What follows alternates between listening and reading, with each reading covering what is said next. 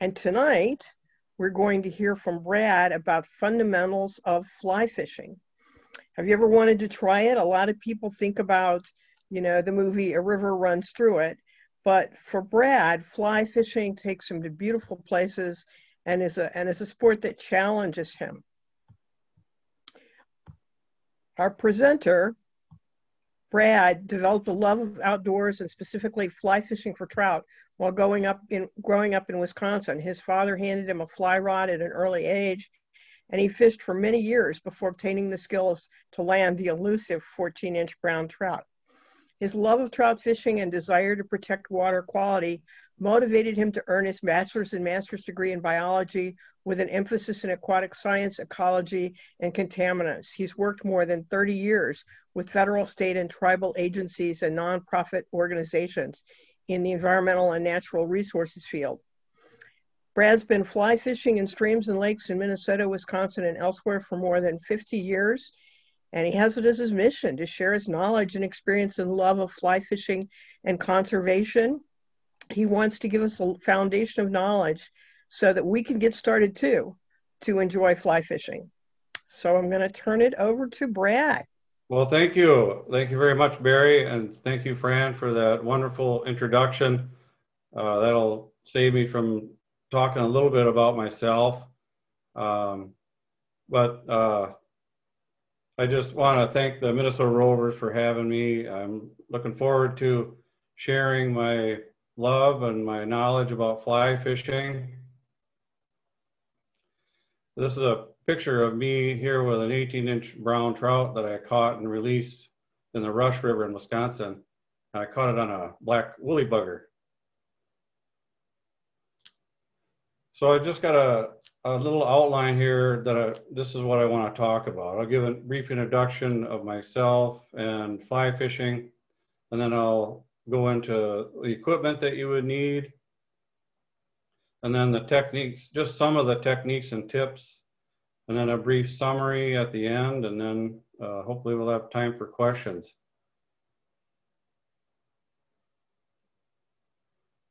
So like Fran said some in my introduction, I grew up fishing and hunting and camping in southeast Wisconsin. I've been fishing all of my life, and I learn something new every time I go out. And so I want to give a caveat that there may be folks on this, Zoom meeting that know more about a lot of different things than I do. I don't know everything. I'm always learning.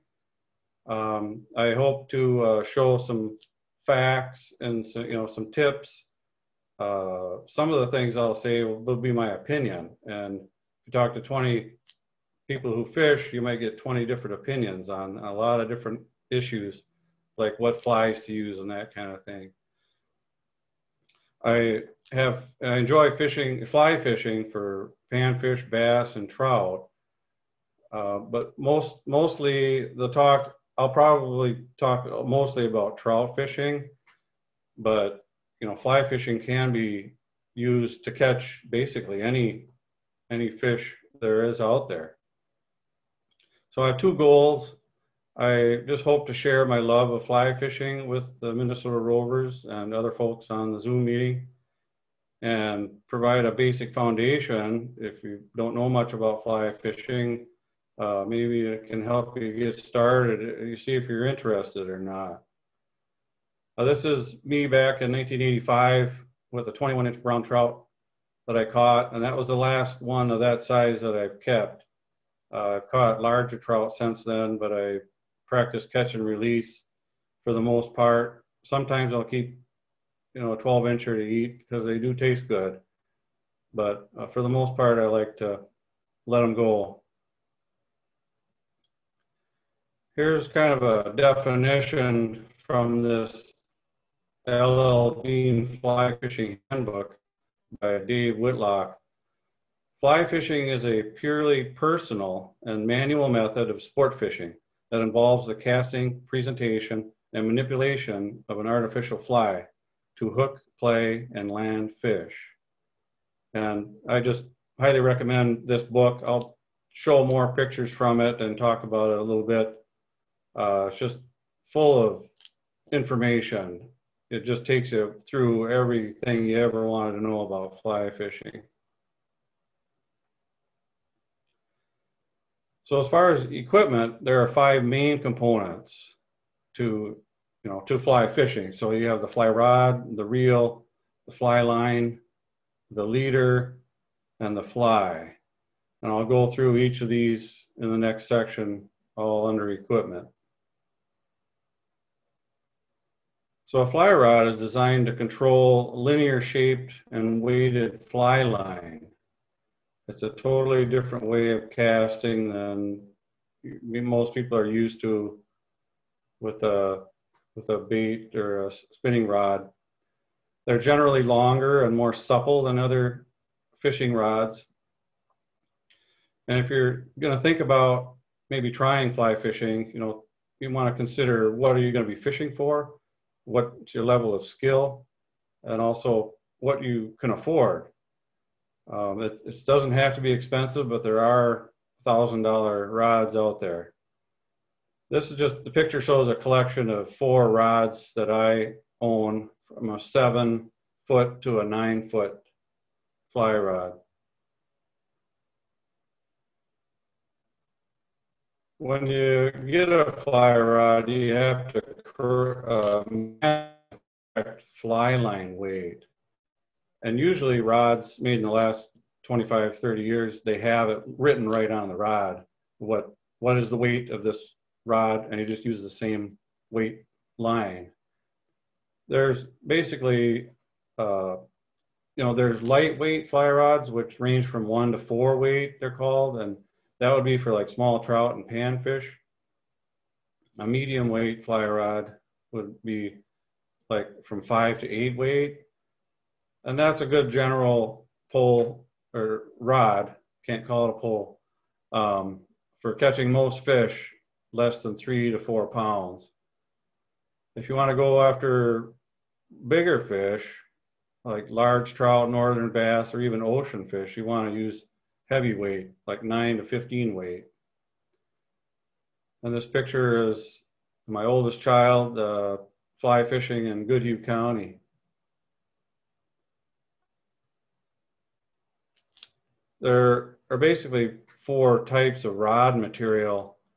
The bamboo split cane was, you could call it perhaps, the old-fashioned kind. A lot of fly rods were made of that material for the last 100 years or so. I don't know exactly when they started to be made, but that's kind of what they used to be made of before fiberglass and graphite were invented. Fiberglass, that was my first fishing rod, was a fiberglass rod. And they're still good fly rods. They work great. But when graphite came along, fly rods got more lightweight and still had a lot of power. And so that's really the most common today. And some of the composite rods, they add special compounds, boron or other compounds to add flexibility and strength. As far as the rod action, action is the technical term, which really means the flexibility. A fast action rod is going to be pretty stiff. A medium action rod is going to be some bend. It'll give you, more bend than the fast action rod. And then a slow action rod would be like a rod that's really limber. If you wiggled it in your hand, it would just kind of wiggle like a wet noodle kind of a thing. I don't recommend a slow limber rod unless you really want to go after some small fish to make it fun. So this picture is just my 8-foot graphite fly rod that I was fishing in Wabasha County. Now about the reel, the fly reel, the main function of a reel is to hold the fly line and backing during casting and fishing. Most fisher people put braided line on the reel first. like a 20 to 30 pound test braided line, and then they attach the fly line to that. And I don't know if you can see in the picture, the white on the reel, that's the backing line. And what that does, it's there if you do have a big fish that takes all your line out, you've got extra line, but also it makes the coils in the fly line bigger, so it's easier to straighten it out when you pull the fly line out. There are basically three types of fly reels. This is a picture of a single action. It's the most common. It's really basic. One turn of the crank makes the spool turn once, so it's 1-to-1. Multiplier reel would be like if you turn the crank once, it would reel in maybe 2 to 3 times around the line. I don't know if I've ever seen one of those. I'm sure they're out there. It'd be good for somebody who makes long casts and want to reel in their line quicker. And there's also automatic fly reels, which my father always used one of those. They're usually small. They don't hold a lot of line, so sometimes there's no room for backing. But they're kind of neat, and they, you know, as you pull a line out, it creates tension on a spring, and then you push a button, and then it reels the line back in when you're done fishing. So that's it for the reel for now. And then now the line. Some folks think that this may be the most important component of the fly tackle system. It's fortunately, all of the fly line makers standardized the line, and so it's calculated by the weight of the first 30 feet. And kind of like the rods, the fly line weights, they range from 1 to 15, which 1 would be a really lightweight line and 15 a real heavy line, with in the middle 5 to 8 weights being the most popular. This picture is a diagram in that LLB handbook showing you how to tie your fly line to your backing. And I just had to show my brother that it looks just like the picture in the book. So I did a good job tying that together. So more about fly line. There's a braided core inside the line that gives it strength. And then that braided core is coated with PVC or vinyl or other kinds of plastics that provides the weight, shape, size, and color of the line. So the composition of that coating then determines, you know, how dense is the fly line. Well, which leads to the three kinds of line. Is it a floating line? Is it a sinking line? Or is it somewhere intermediate in the middle that kind of half floats, half sinks?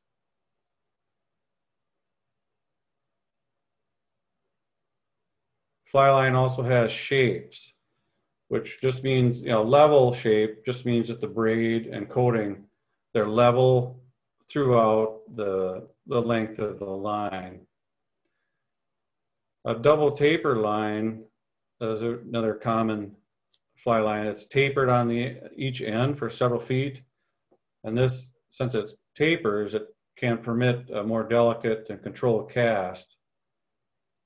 And then another common line is weight forward, or WF line. It's similar to a double taper, except it has a shorter heavy midsection, which helps you increase distance as you cast.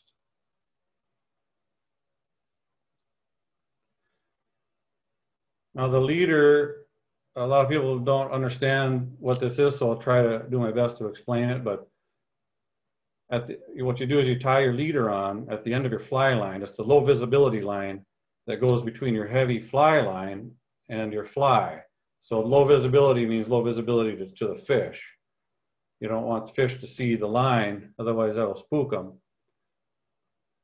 They make really good tapered leaders that are kind of thick, where you tie it on to your fly line, and then it gets thinner and thinner all the way to the end, which helps deliver the fly to the water gently. And also, you know, you can use that. The leader is also used to float, swim, or sink your fly.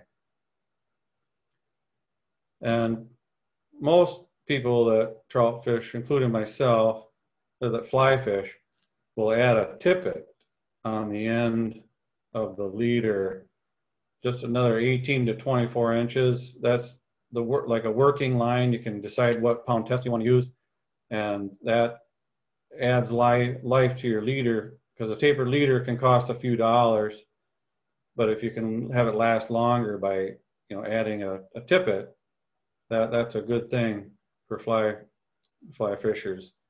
And again, this is from the LLB handbook, showing the double surgeon's knot and how you tie a tippet to the end of your leader.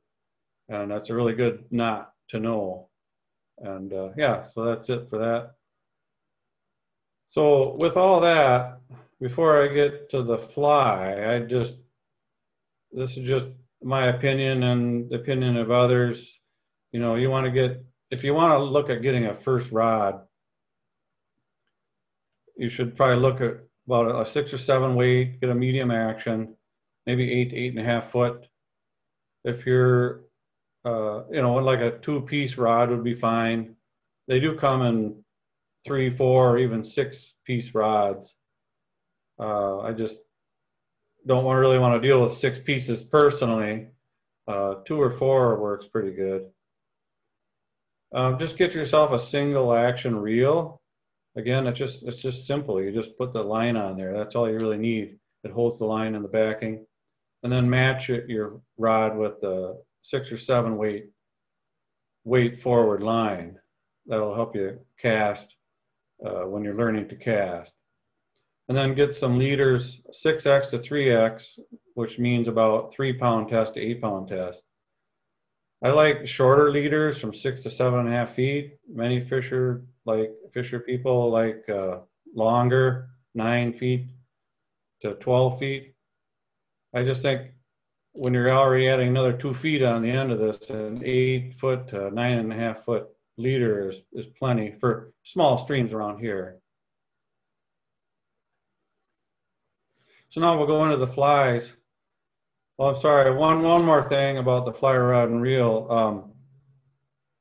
I don't have a slide about this, but where to get this kind of stuff.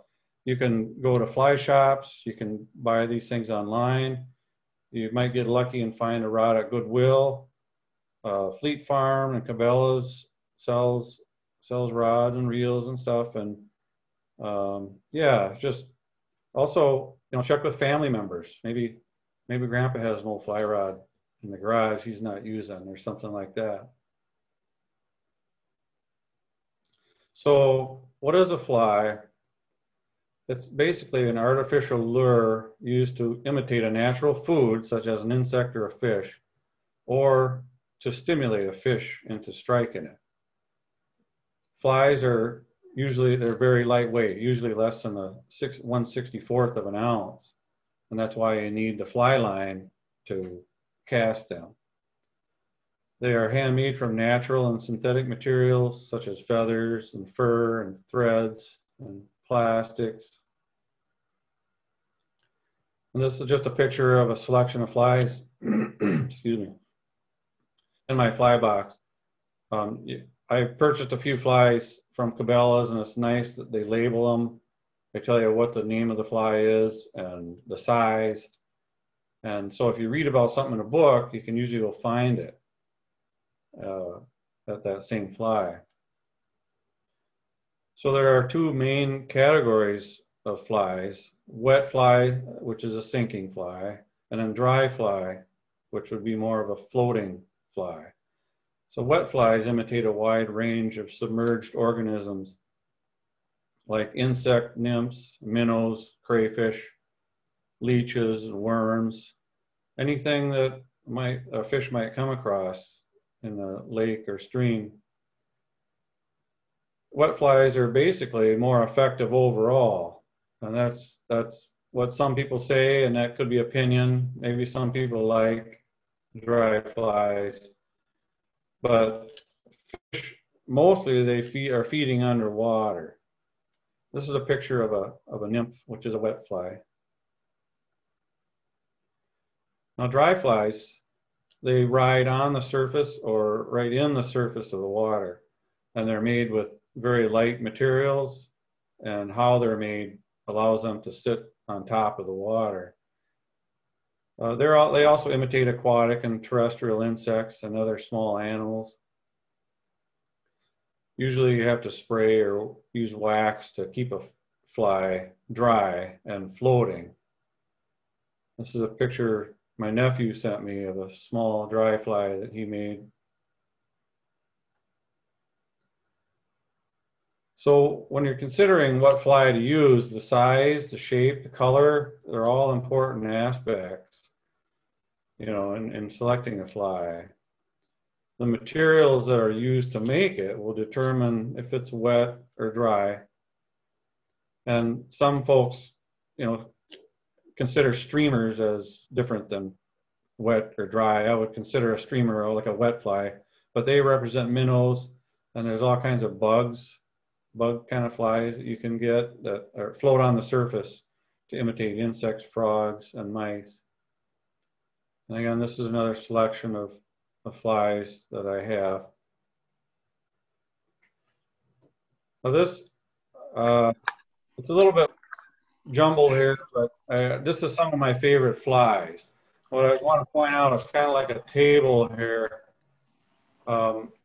Mayflies have a nymph stage, and they also have an adult stage when they're like dry flies. So a wet fly, to imitate a mayfly, a good nymph would be like a hare's ear. That's one of my favorite flies. I like to use it generally anywhere because most streams have mayflies in them. There's many, many species of mayflies. So, you know, a dry fly, you can get many different kinds of dry flies that imitate a mayfly. So again, you want to get, you know, different sizes and colors. Some of my favorite is I don't know if you can see the first one here. It's BWO, which stands for blue-winged olive. That's a real common dry fly that imitates a small mayfly. And then I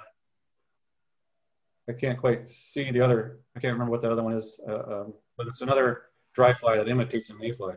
So then there's caddis bugs that live in the stream too. They live as a larval stage, and that's what this first fly here, a wet fly, would be a caddis olive. That's what it kind of imitates a nymph or a larval stage of a caddis. And then the caddis Matthews here in the dry fly, that would imitate an adult or an emergent, you know, flying caddis. And that's a real common insect that's in streams and lakes. And so it's good to have a selection of flies that imitate that. And a couple of my other favorite flies are wet flies, the scud. I like to use the scud in streams that have vegetation. If there's vegetation in the stream, then there'll probably be a scud, which is a small crustacean that lives in the stream. And then the woolly bugger is another one of my favorite all-around flies. Most people have those. They're easy to make. They imitate like a small leech or sometimes a minnow. Those are some of my favorites.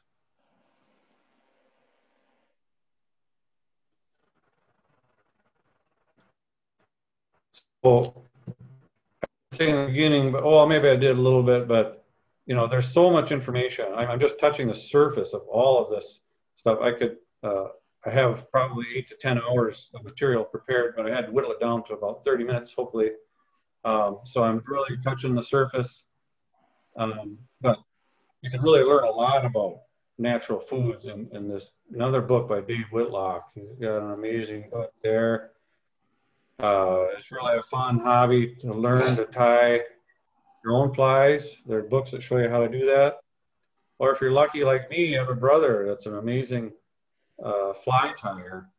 He helped me tie this fly here on the right, on the bottom, a woolly bugger, just a couple weeks ago. And then he's also given me like an imitation crayfish and an imitation Hexagenia mayfly, which is the big mayfly that trout just love when they hatch. Probably 90% of the flies I have in my fly box are from my brother, so I appreciate that. If you can find someone that knows how to tie flies, get to know them. So now just a little bit, I'm just going to brush over all this other stuff that you want to have. You want to have waders, you want to have good, durable, lightweight clothing that's loose fitting. You don't want it to be tight, and you just want to be relaxed. A good hat is good to have, rain jacket, fishing vests, sunglasses, some other accessories. You know, you want to have sunglasses so you can see. Polarized sunglasses are invaluable to see into the water. And of course, you want clippers and a creel. If you don't know what a creel is in this picture here, you can see I got my hat, my sunglasses, I'm wearing a vest, and my creel is on my hip here. And a creel can hold, you know, your lunch, your water. If you want to keep a fish, you can put them in there. And I'm wearing my waders, and you know, bring all the stuff that you would need for fly fishing and anything else you would take on an outing, you know, for safety, for sunscreen. So I know I'm just brushing over that, but you know, you just want to have the basics. You want to have all that along. So now I'll go a little bit into some techniques and tips. So a definition of fly casting would be a precisely timed and controlled cycle of stroking motions that energize and direct the line and the fly along an accurate path to the water. So what you want to do is focus on directing the line to where you want it to go and not the fly. So is it easy peasy? Does that sound easy? It may or may not be, depending on your skill. But here's a friend of mine fishing in the Root River on the photo there. Now this is the 4-part fly casting technique. I'll try to buzz through this, but if you can just look at the diagram, in number 1, you're just lifting the rod, your pickup, you're lifting the line off of the water. So you get the line off of the water. And then number 2, you upstroke, which is your back cast. You lift the rod up, you accelerate as you lift, and then you stop at about the vertical. You know, some could say 12 o'clock, some may say 1 o'clock, a little bit past 12 o'clock. You accelerate and you stop. And then the 2A is a pause. You want to pause and let your line roll out to the back. And then the downstroke, number 3, you bring you power the rod forward.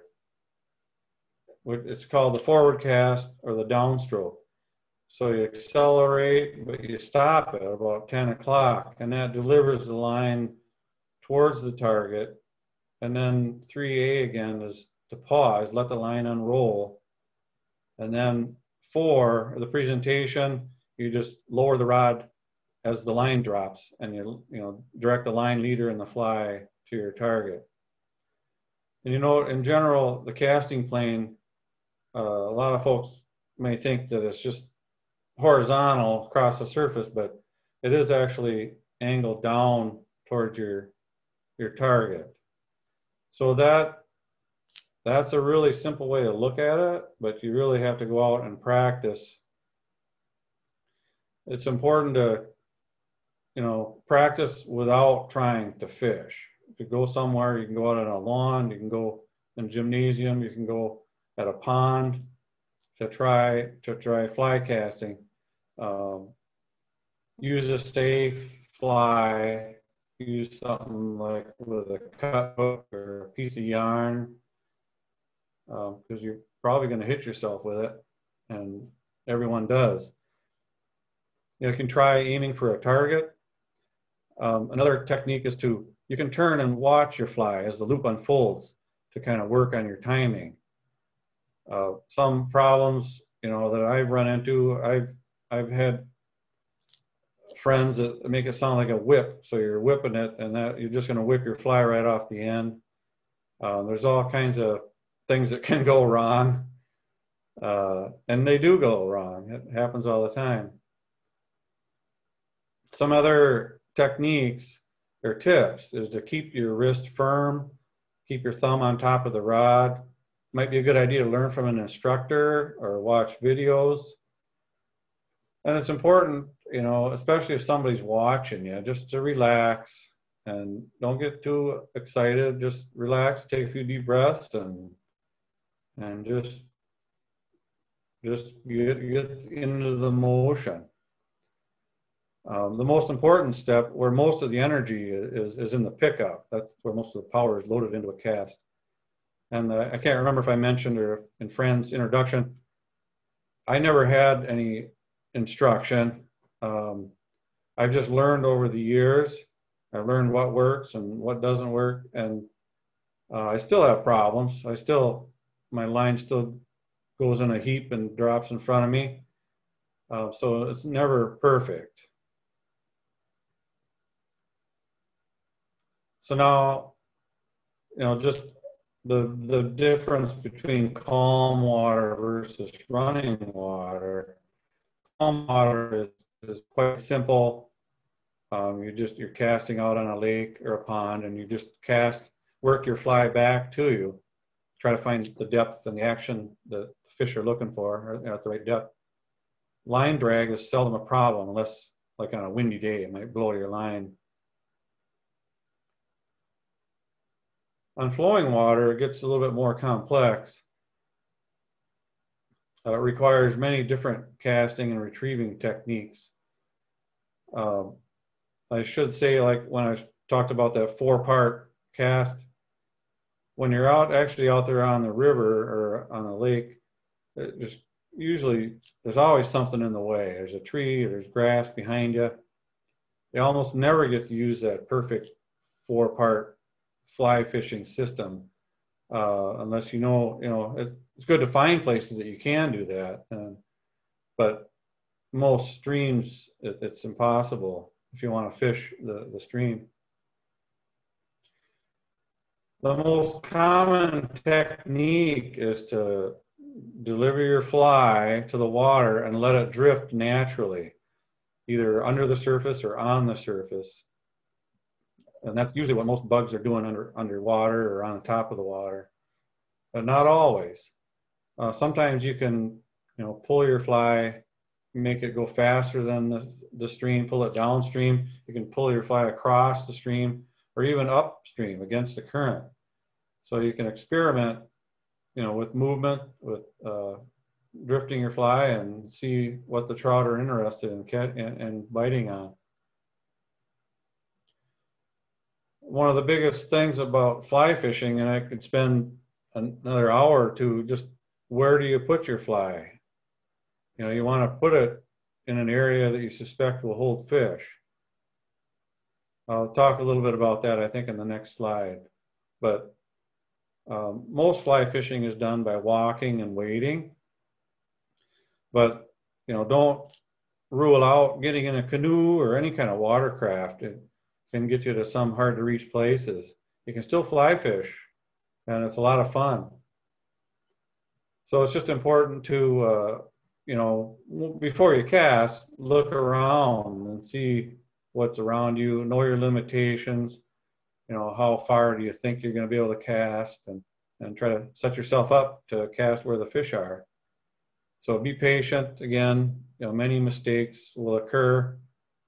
I probably spend half of my time untying knots, getting my flies out of trees, out of snags. Some people don't like that, but that's part of the ball game. You're going to get snagged on things. It's also important to be courteous to other fishers, and that could be another 15-minute talk. Basically, be friendly, give people room, Don't jump in the water above upstream of them. You're going to kick up all kinds of mud and silt down to them, and that's just not nice. So give people plenty of space, or go somewhere else if there's somebody there. Real brief on setting the hook. You have to react quickly, or the fish will, reject the fake food within a couple seconds. Larger hooks require more energy to strike to set the hook. With experience, you'll get more of a reflex action. I think my reflexes are too good. Sometimes I'll set the hook. I'll be too excited and set the hook and break my line because it just got me excited, Large fish, they have the ability to take out line, to dive into cover, and to break your line. But with all that, that's still one of the most exciting parts about fly fishing is getting on a big one that you just can't hold. It's a blast. You always want to maintain a taut line to keep the hook embedded in the fish. And, before you go, know what your rod capabilities are and know what kind of line you're using. If you're using 3-pound tests and you get a 4-pound fish on, you better fight him real gently so he doesn't break your line, and hope for the best. When you fight a fish, you want to keep your rod up, 45-degree angles or so that let the rod absorb the tension of fighting the fish. And just enjoy it. They'll jump, they'll fight, they'll go upstream, downstream. It's just a blast when you get on a trout. So enjoy the battle. Don't, until the fish tires. You don't want to rush them in, and you don't want to just let them hang out there and fight forever either, because it'll wear them out. Unless you want to take some home to eat. But I recommend catch and release. There's more and more and more people now, just like we've all seen since COVID, hitting the outdoors, and that includes trout or fly fishing as well. So it's important to, in my opinion, to let the fish go and catch them again. But you want to use a shallow net made of a soft material. If you don't have a net, just gently grasp the fish and with wet your hands and remove the fly with your finger or a tool such as a hemostat and release the fish as quickly as possible. Just hold the fish in the water until it'll swim away on its own. So like I mentioned before, reading water, there's a whole book on it here, and there's more than this book, but this is a great book that just goes into excruciating detail. But by learning where the trout are, it can save you hours and hours of unproductive fishing. You'll over time and experience and reading, or just getting out there, you'll learn to recognize the structure of rocks and trees, other objects along the shoreline and the bottom. That's where fish will be lying, because it provides protection, and there's food and relief from strong currents. So as a general statement, fish will hide in the deeper, darker, and shaded water. What I really enjoy is doing my research and preparing during the off season. I love to read books, and I learn, and I've checked out books from my library. You can get all kinds of trout fishing books from your library, and then you decide which ones you really like and you want to have around. You don't want to give them back, so you buy those books. And then also gather as many free books from the DNR. They have publications that show where the trout streams are, what's in them, what kind of fish are in them. Also, all the maps, but also the regulations. There's like this book here on the bottom left, Trout Fishing Access, that shows where there are easements on all the trout streams in southeastern Minnesota. When I was a kid, it didn't seem to be as important. Landowners didn't really care a whole lot about people trout fishing in their streams on their land. But now more and more properties are being posted. So you want to check with the landowner or go where there's public access. And also check the regulations. The main trout fishing season opens this Saturday on the 17th. So check the regulations so you know what's legal in the stream that you want to fish. And then you want to be safe when you're out there. My nephew sent me this picture retrieving his lure on a Missouri stream.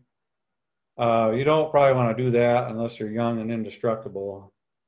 I have climbed trees before to get my fly back, but maybe not quite that high.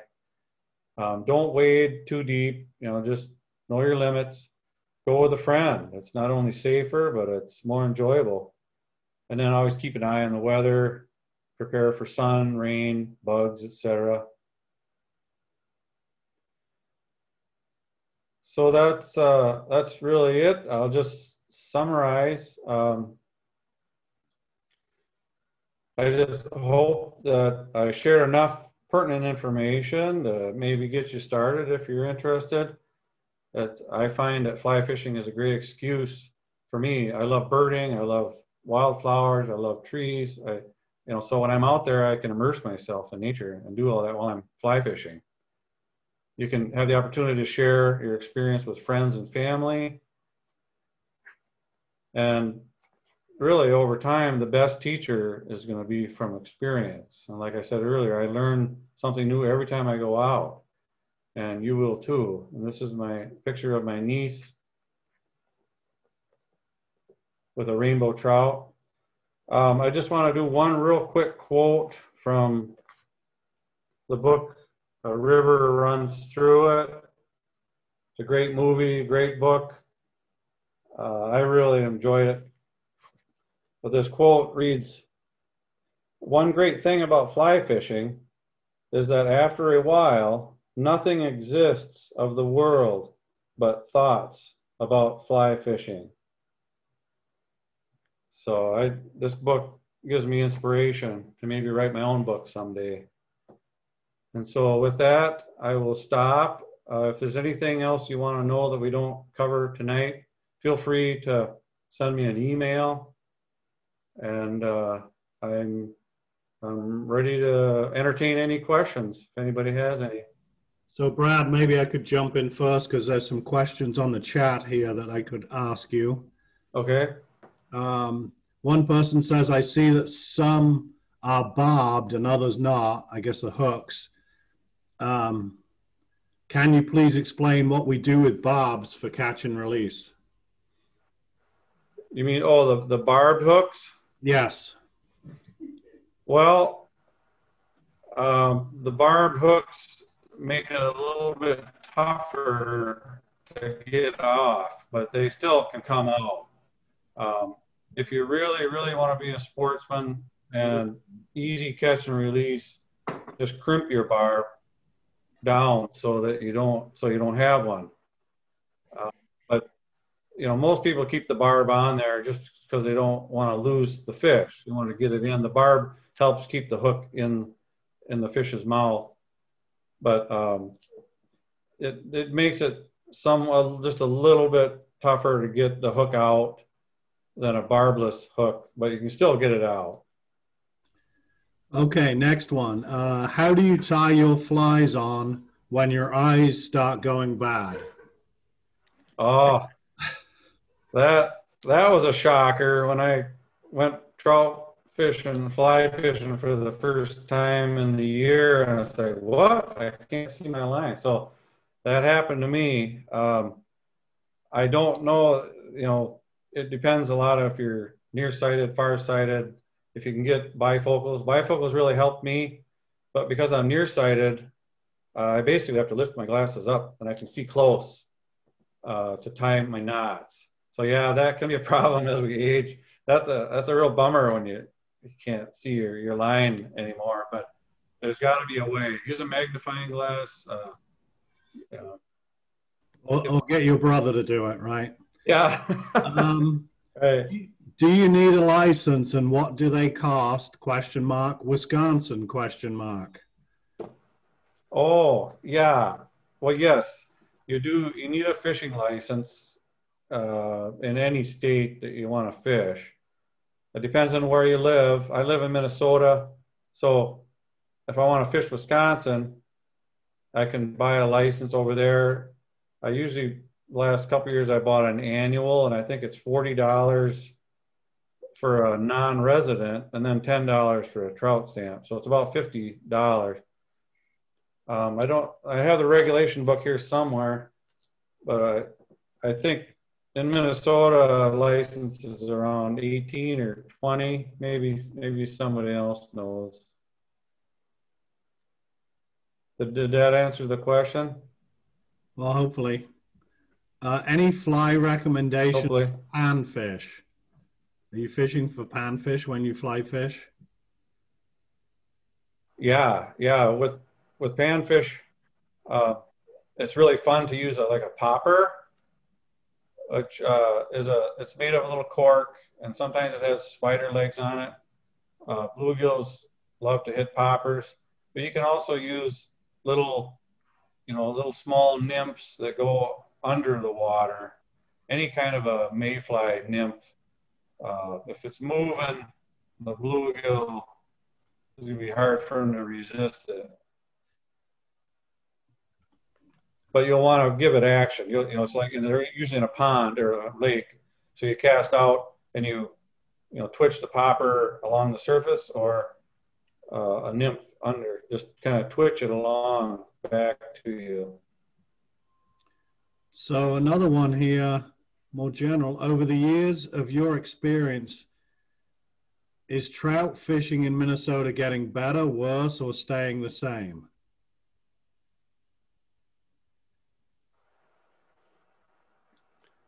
What was that? Is fishing in Minnesota getting better or worse? Is trout fishing in Minnesota getting better, worse, or staying the same?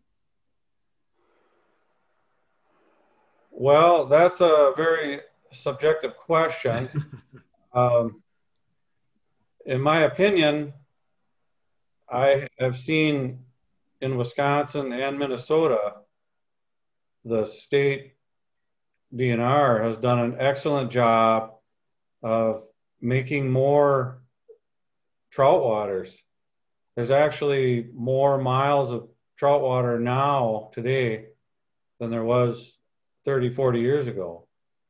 And that's through habitat restoration, better farm practices, shading streams, and putting in structures.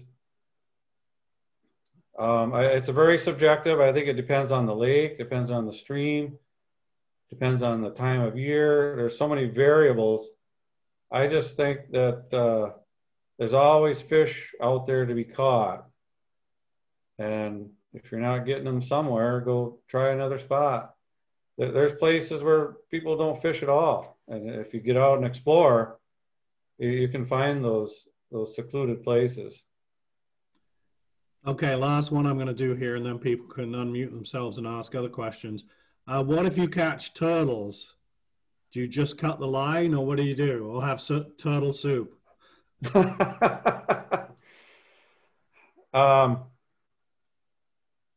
It'd be rare, but I have hooked turtles, with bobbers and worms before.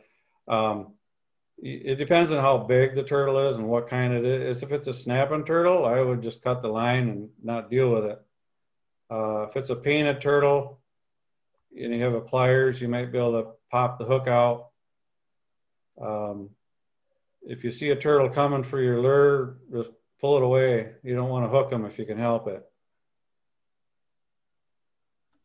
If anyone else has questions, if you want to just unmute yourself and ask Brad a question.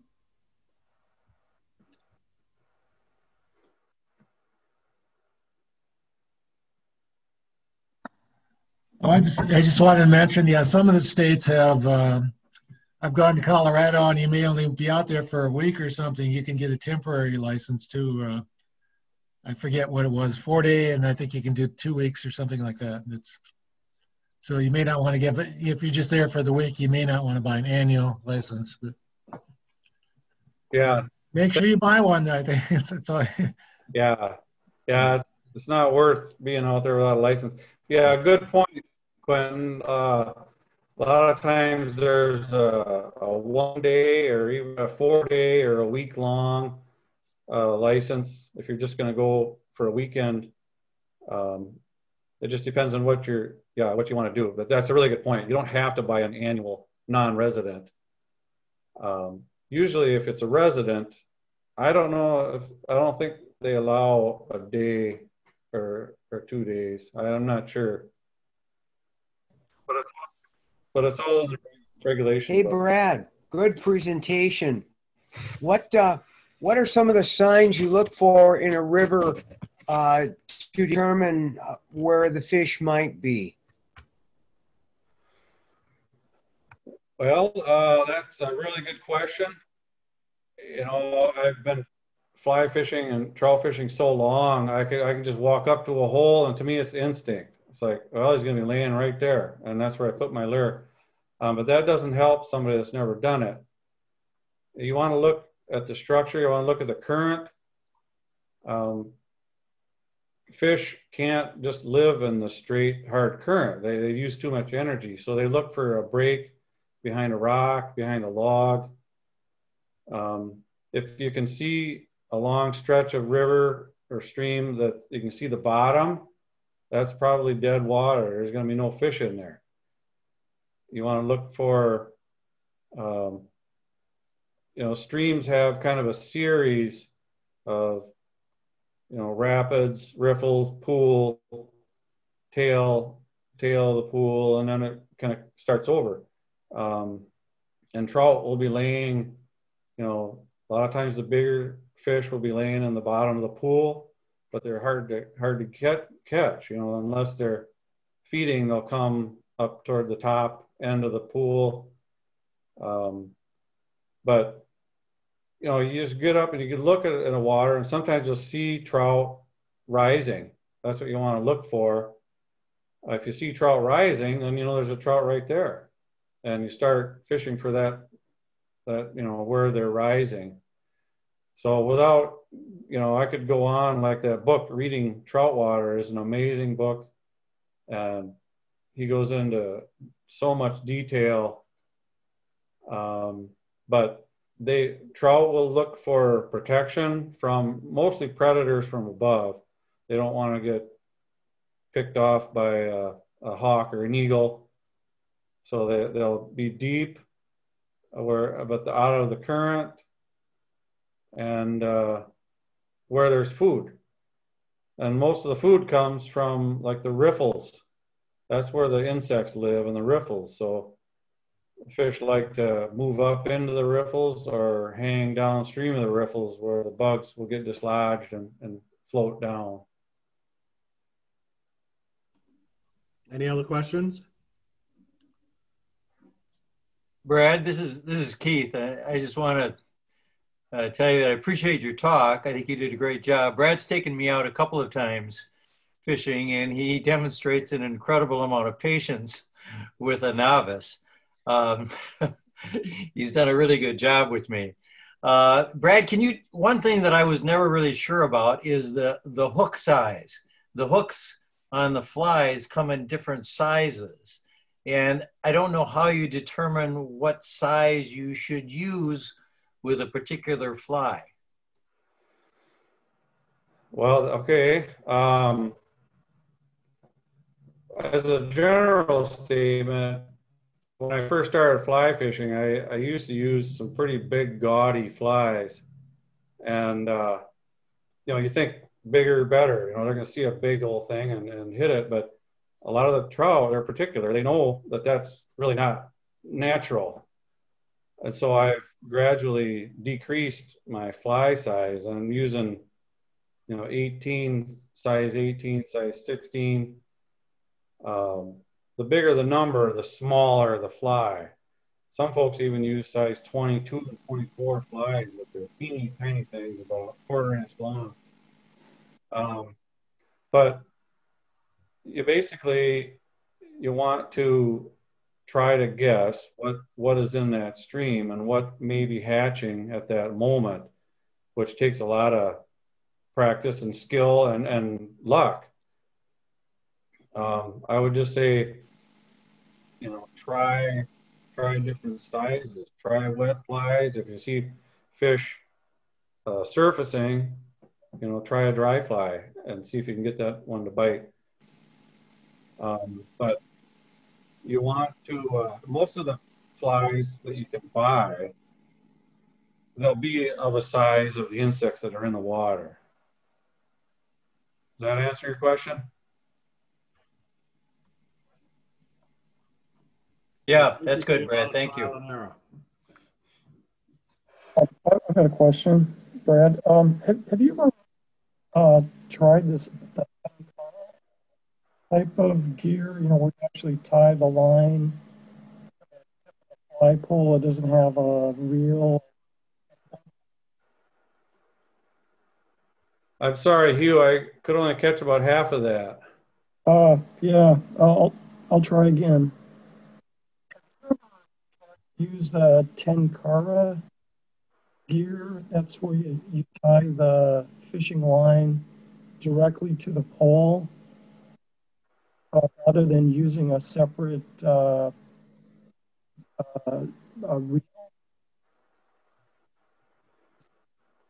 I'm not sure exactly. It sounds like you're talking about like a cane pole. Cane poles tie the line right on the end of the pole. Yes, it's practically like that. Only people use fly fishing. I don't know much about that. I've only used cane poles for like bluegills, you know, panfish. So that, you know, it might work if you trying to drop your fly in a real tight spot. You know, you can just drop it right down in a place where you couldn't even fly fish. So when it comes to fly fishing or fishing in general, you want to get your bait where the fish are. However you can do that, that's how you do it. Hey, Brad, what do you use, chest waders or hip waders, and do you wear a flotation device in case? I don't wear a flotation device when I'm wading. 9 times out of 10, or usually, you know, when I'm in a boat, I'll wear it. But as far as waders, that's a whole another subject. Like if I can whittle it down, in cold weather, and neoprene waders are great because they provide a lot of insulation. I have chest waders and I have hip waders, and most of the time I wear my hip waders. I wish I had my chest waders on, because you get into water that's too deep, and you know you can't go in and get your snag out, or you can't cross the stream to the other side when you want to. So I think, you know, if a person was to start out, I would try to get chest waders, unless you're just going to be fishing really small streams. Then a hip wader is fine. But if you can get a chest wader that has like the, I forget what the material, the lightweight, you want to get the Gore-Tex type of wader. Rubber waders are fine in the spring and fall, but they usually last 2 or 3 years and then they get holes. They're cheap. Rubber waders are cheap, but they're inexpensive. But I would recommend chest waders, and then you don't have to worry about, you know, having water go over your hip boots. But another thing, I guess, if it's a rocky bottom, a felt sole is good. If it's a muddy bottom, you know, the rubber sole is good. If you can get ones that come with the boot, You can buy waders that have like a stocking foot and then you put a boot over it. That gives you more flexibility too.